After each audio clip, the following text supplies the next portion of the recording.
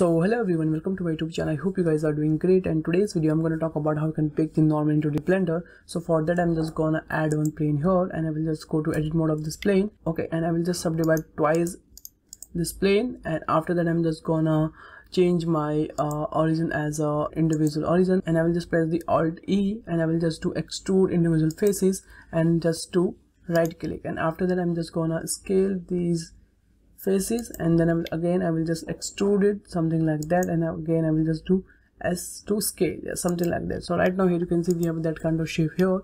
Now again I will just add one plane here, and now what I will do, I'm just gonna split this window, and I will just change this window as a shader editor, yeah, something like that. And here I will just add one new material, yeah, and here I will just add one new image texture also.